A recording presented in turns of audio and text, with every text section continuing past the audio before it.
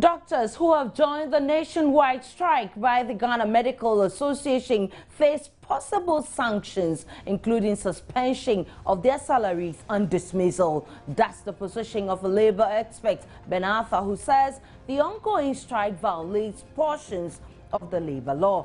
But why are doctors defaulting the laws regulating their profession? Have they explored all avenues available to them?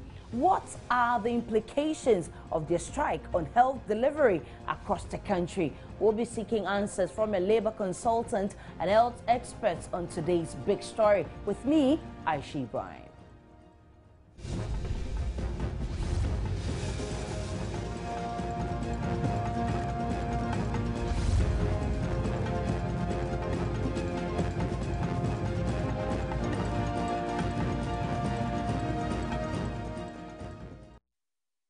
The doctors withdrew OPD services today as part of a process to resign en masse in 3 weeks. The doctors are demanding conditions of service agreement with government. We've been in the meeting since 4 p.m. We have gone through our proposal. On some of the issues, they have made certain counter proposals. There were a lot of the issues that have been flagged. It means that they couldn't even give us exactly what they are thinking. They needed to do further consultations, and so we have said that is fine with us. But what we are saying is that we did have a deadline in place. I'm sure all of you remember that way back on the 9th of November 2014, we issued a statement indicating that if by the end of June 2015 we don't have conditions of service signed and negotiated for, we are going to take certain decisions that would shake the entire system. We met again. We had an extraordinary meeting, general meeting, on the 28th of June. At that point, negotiations have started. So we reviewed ourselves, and then we actually shifted the deadline to the 29th of July 2015, and that was supposed to be, at 6 p.m. And as we speak, the condition of service has not been signed. It's not been fully negotiated for and signed. As we speak, technically, the GMA is on strike. What it means is that the roadmap that was designed by the General Assembly is in force. So from tomorrow, what is going to happen is that there will not be OPD services until next week. So from tomorrow there will be? Precisely, there will not be OPD service. Outpatient department services is completely stopped in all hospitals. Then next week we will stop emergencies. The following week we will clear the hospitals, and then we can all go home and sleep and declare ourselves unemployed. So that is exactly what we are going to do. And so that is what is happening. Let me say that there are a lot of areas that I cannot stand here and tell you that we agreed on A, B, C, D. But we had a simple request that by this day, 6 p.m., we should have a negotiated and signed conditions of service. We don't have that. There is no document. The minister cannot show you any document. That is our conditions of service. So as we speak, doctors in the public sector do not have conditions of service. We are still at ground zero as we started. And so that process that was set up by the General Assembly has to kick into motion. And that is exactly what is happening. So we are stopping OPD services or outpatient department services from tomorrow. And that will last us for a week. If by the end of that week nothing has happened, we will move into the second gear, which is including emergencies. And then the following week, we make sure that every single patient under our care is discharged, and then we will consider ourselves unemployed. Thousands of patients were left stranded across the country today when some doctors in public hospitals joined the strike. Some people are telling me that there's a strike, but I have no idea. So I'm just waiting. You're waiting. Are you hopeful that you get medical attention today? I'm not sure. You're not sure? No. What do you make of the doctor strike? Well, the line of communication have been open while they still continue to work. Because medical field, you can never, ever abandon. Where I come from, there has never been a strike in a hospital. All grievances are solved on the table, not in the hospital rooms. Going on strike is wrong, but their grievances have to be let. How does this make you feel that you're here waiting hours and not getting medical attention for your sister? Yeah, actually, it makes me feel very nervous because we came here as early as 4 o'clock and we have been waiting. We were here last 2 weeks, and they gave us today that we should be here. So we came very early so that we will leave quite early to attend to other businesses. But quite unfortunate, we came here. We have made all the payments. Since we are not having national health, they made all the payments, and we are here waiting. We have heard the rumors, but none of the nurses has come out to tell us that doctors are on strike. So we are still waiting till we get maybe authentic information that doctors are from the hospital. Yeah, from the hospital. Now, what do you make of the decision by the doctors to withdraw their services because of their government's failure to give them their conditions of service? Actually, it's quite unfortunate, but since they are in the soup and they know how hot it is, I can't speak for them. So we just pray that government will meet their needs. And from what I'm hearing, if they haven't been paid for months, then they have the right to go on strike. Although I'm not feeling well, they also have mouths to feed. And if you don't pay somebody for 9 months, I don't think the person should continue working. Yeah. So you are supporting them even though you're not well? Yes, yes. So what options would you consider now, considering that you're not feeling well, you've been taken care of, but you still have some attention to go through? If I have the finances, then I have to see a private doctor. But do you? I do. For now, I do. What about those who don't? That is where the problem lies. Let's now get more on this from another labor expert, Austin Game, who is in the studio now. Good evening. Many thanks for joining us on today's Big Story. Thank you. Are you in support, or do you agree that the doctor's position may be a breach of Section 169 of the labor law and could face sanctions? Well, they are definitely in breach. Both sides, the employer and the union, they both should not even have started the negotiation in the first place. So both sides have breached the labor law, and so yes, they have breached the labor law, and there is really the secondary thing to be done is for the employer to take steps and ensure that they protect the interests of the people the doctors are supposed to serve. We have an institution, the National Labour Commission is there. Either party can go and report this matter to the Labour Commission. So I expect the employer to do so. I expect the union also to do so. If they feel strong that they have a case that they want it to be addressed, then there is a place you can go and have it addressed. In all of these, they haven't explored the avenue of the Labour Commission, because I know Article Section 162 of the Labour Law says that after 3 days, if issues of this nature are not resolved, we can seek refuge at the Labour Commission. It's clear they did not explore that avenue. Yeah, it's because both parties did not explore it. One party can explore it, both parties can explore it. In this case, to be honest with you, in the first place, they should not have started the negotiation at all.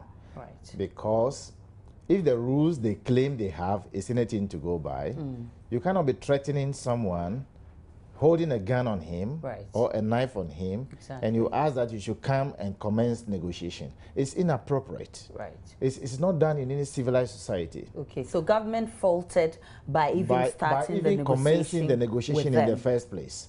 And the union also is guilty for, threatening the employer and pressurizing the employer because of the sensitivity of the job they do. Exactly. And compel them to come to the negotiation table, and then using adversarial approach in the negotiation. Right. And so let's look at sanctions. Once it's illegal, it means that the employer can sanction. So what are the sanctions that the labor law, offer or provide? Well, I'm not doing mediation here, so I'm going to be very open in talking about this issue the way it should be talked about. Okay. If it's mediation, it's a different ballgame altogether. Right. Now, in the first place, the employer should immediately report this matter to the appropriate quarters. Okay. And the right place to go is the National Labour Commission. Right. And the Labour Commission will give an order for them to stop the strike immediately. Okay. And compel both sides, if they think that they cannot resolve the matter through the civilized way of negotiating the condition of service, then compulsory arbitration will be triggered. Okay. And therefore, the commission, in all the commission members may sit, or maybe about 3 of them may sit, and ensure that they arbitrate in this matter. Okay. And the matter will be resolved once and for all. But during the time of the arbitration, according to section 1612, they cannot be on strike for this to continue.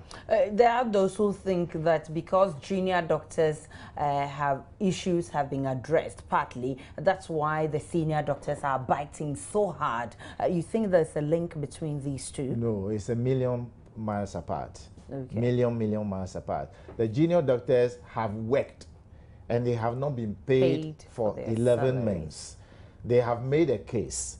It was being addressed not the way they wish it should be addressed. Though they also may be wrong in taking the step they took. They should have gone to Labour Commission all the same. Okay. But I think that in fairness to them, they have been paid and that ends it.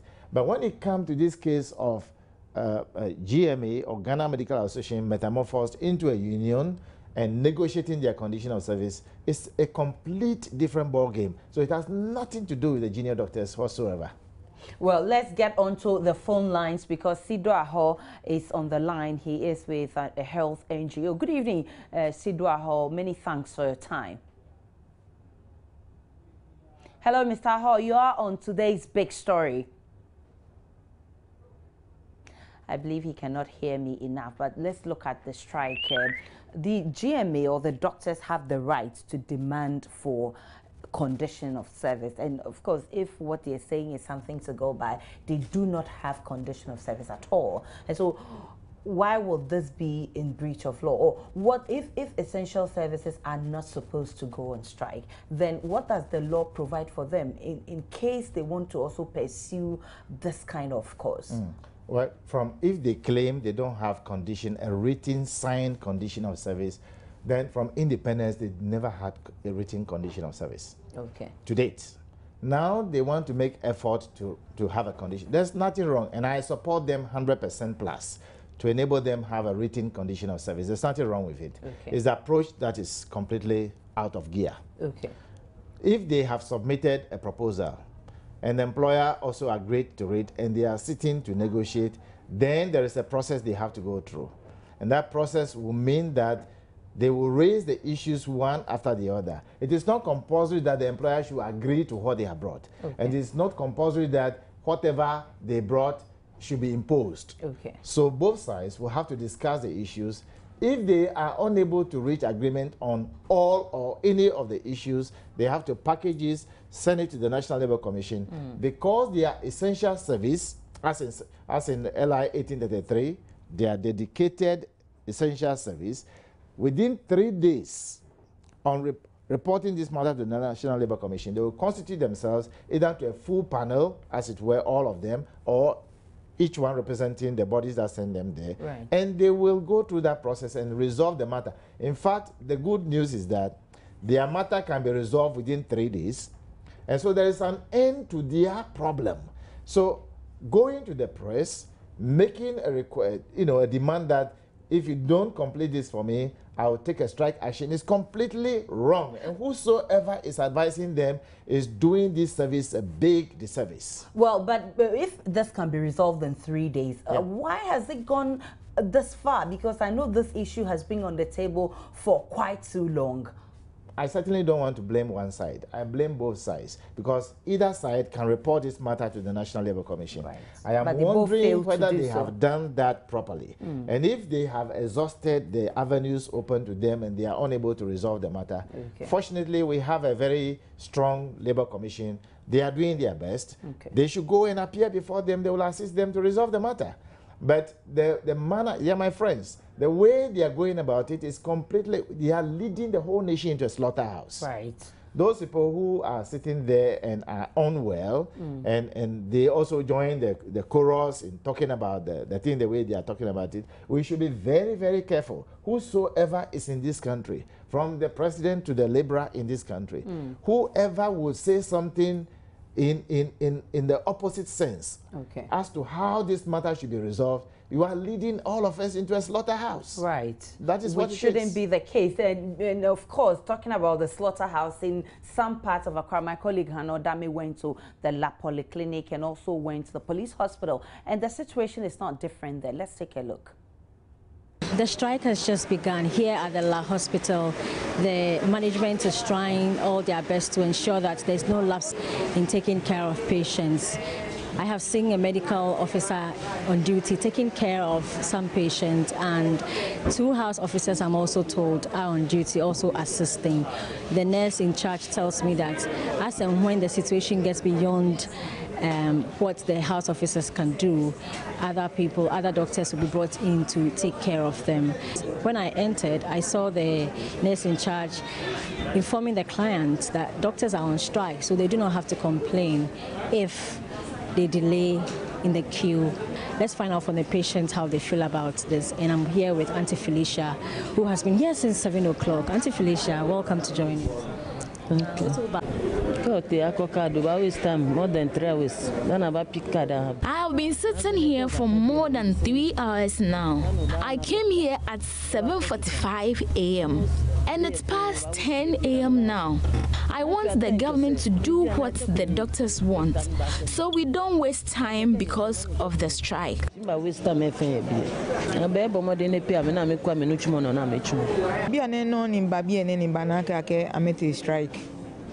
She no ni ma fe info mo shi bia ni wota shi bia wo ma ke amaba ambakwe wolo ken la ke shi amete strike ku e. I came here before getting to know of the strike, so for now I only have to wait to be attended to. If I had known of the strike, I wouldn't have come here. I would have gone to the police hospital instead. I am pleading with the government to pay the doctors so they can return to their works. Koni aha mishka bona feke mukubehi wale ni iba nanya kwele kona kamo yana wala. The expectation is that the police hospital will be choked with a lot of patients as a result of the strike by doctors in other hospitals. But as you can see behind me, that is not the case. Perhaps from tomorrow, when the message has gone down well with the patients and doctors, we'll begin to see the trickling effects of their strike here at the police hospital. So that was Hanodame at the La General Hospital. But there are those who feel that the doctors are asking for too much. You feel same? No, I don't want to think like that. They have the right to submit their it's a proposal.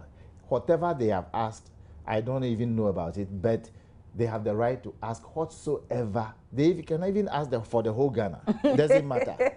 But it's a proposal. That is impossible. So both sides should go and sit down and negotiate. Right. In the appropriate manner in which the labor law prescribes it. Now, my worry is that, like I said, those poor aunties of ours who are sitting there now, needing medical services, they don't know the rules of the game. So they are saying the government should pay them. The government don't owe them anything. Okay. They are negotiating a condition of service. It is not their monthly pay that has not been paid. Right. And so negotiating condition of service, you don't have to attach this kind of stringent measures to it. Right. The law don't permit that. And why should they say that they want to start punishing us slowly and punish us next week heavily, and then the ultimate? I think if they, seriously speaking, assuming the doctors really meant to do what they want to do, right, I think they should resign en bloc tomorrow morning. They should all resign. Then we know that we don't have doctors. Right. Then our aunties who went to the hospital will not face that kind of situation they face, because exactly, they are killing us before you even enter the hospital. Right. So they should resign tomorrow morning. Okay. All the same, I urge both sides to quickly march to the Labour Commission, and the Labour Commission will help them to solve the problem. Right. So what kind of sanctions can the employer place on the employee? I know there's the law provides that the employer can go to court and you know, annul the strike. But can the employer also decide that I'm holding on to your salary, or even sack them? It's their choice. Indeed, if they can calculate how much they've suffered today, they have to make it and submit it to the Labour Commission. Look, the Labour Commission is as powerful as the High Court, albeit is a creature of law. Right. But at the same time, they are as powerful in their action as the court. And so this is a matter of essential service, and they must trigger a compulsory arbitration if the parties go and report it. They can also summon them anyway, right, which I'm expecting them to do. But at the same time, it's the best thing to save their own face, both employer and the union, to save their face, one party or both parties should go to the Labour Commission tomorrow morning. Okay. And indeed, if they feel strong about it, that they want to really stop the work because we are not giving. I use the word we because we are contributors to taxes that pay them. Exactly. We are their customers. They should know that they can't be punishing the customer who pay their monthly pay. So they should resign. Then we know we don't have doctors at all. We will manage it. We will manage it. We will go and buy something and start doing something until they change their mind. But I have a lot of respect for them. They should please understand that they cannot continue in this kind of approach. Right. They should go to the Labour Commission. They can assist them to resolve their matter since they don't want to use any other available means. That is the only available means. But why are we faulting the employer? Because if the employer feels you're demanding for too much, a document we chanced upon says that, for instance, a doctor is asking for from 8 gallons of petrol to 20 gallons, and probably government cannot afford that. And so is it not the case that government is saying, listen, we cannot meet your demand, maybe calm down something, and probably the doctors are being adamant? No, that should not be the case. I don't want to fault the doctors. Okay. They have the right to put up their proposals. Right. The employer, what is your offer? Okay. I want 20. I can give you 3. Okay. Please come up a little bit. Or because they are using the adversarial approach, that's why I'm using this word. Right. In the law, it shouldn't have been so. Okay. Now, if they cannot reach agreement, then they should march to the Labour Commission. They don't need to go on strike. Right. The strike they are on is illegal. It is immoral. It is not fair to the aunties who were in the hospital there waiting for it. Right. I mean, it is just something that nobody, if I were to be them, they should not allow anybody to talk about this matter again. I feel ashamed talking about it. Right. Tomorrow morning, if they can't go to Labour Commission, they should stop it or they should decide to resign. Right. Okay, so let's look at how to resolve this issue, because this thing has been there for a very long time. And I think that this kind of thing sets a bad precedent because others can follow suit. There are people who feel that if all the conditions they are asking for is granted, other people in the public sector will also begin to go in that direction. How do we resolve this matter? Indeed, I must repeat, there is nothing wrong if they ask even for the sky. There's nothing wrong with it. It's a proposal.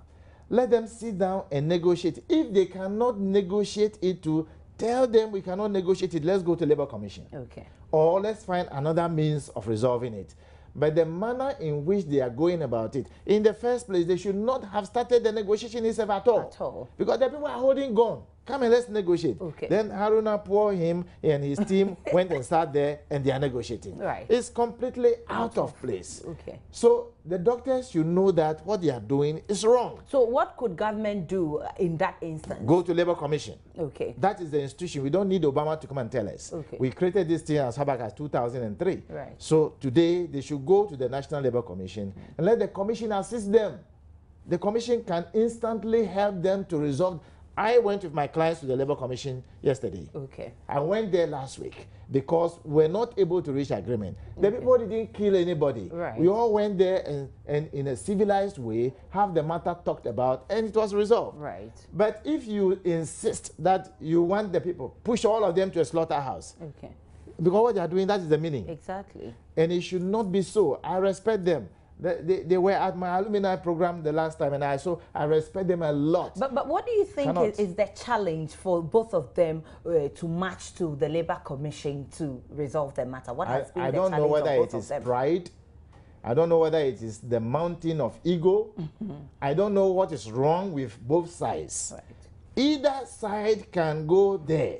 Okay. So they should go there and stop what they are doing. Indeed, I repeat, if they think that they cannot go there and it is impossible to for them to be satisfied, then the suffering is their option. Okay.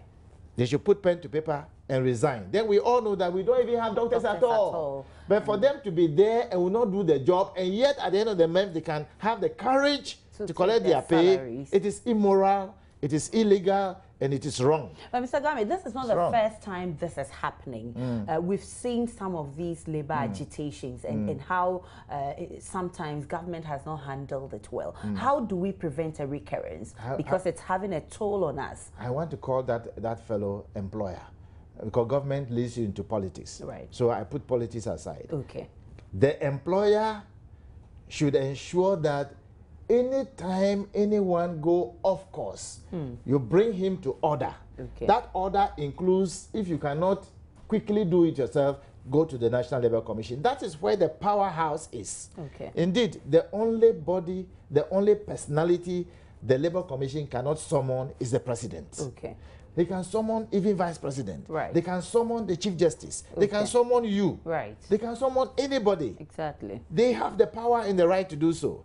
So both sides should go there. Fortunately, the chairman of the National Labour Commission is not an appointee of government for anybody to be afraid. Okay. All the members, the only 2 people are representative of government. Okay. And even that, by the character and nature of the Labour Act, as soon as you are appointed and you get to the commission, you are completely washed off by the people who send you there. Okay. You are independent, and they have been doing their work like that. Okay, but does this not give the indication that both of them, especially the employee, that they don't have much confidence in the Labour Commission? They have no choice than to have confidence in the institution we have built as a nation. Right. Then they cannot even stay. Then maybe they are going to Togo tomorrow. Okay. But if you stay in Ghana, then we must respect the law of Ghana. And the law says we should create an institution called National Labour Commission, who should be the one that should assist. Even that, we have mediators, we have arbitrators, we have negotiators who are all over the place, whom they can consult. Exactly. Put them aside, go to the National Labour Commission and let the commission help you.